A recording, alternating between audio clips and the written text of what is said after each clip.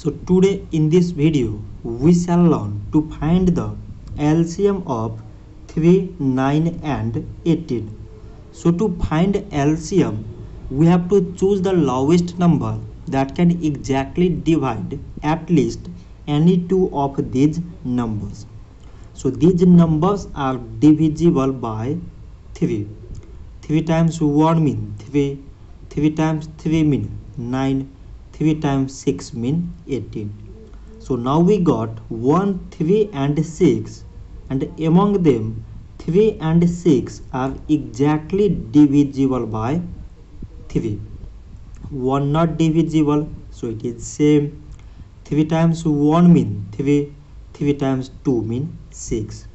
So now we got 1, 1 and 2 which are not divisible by same number.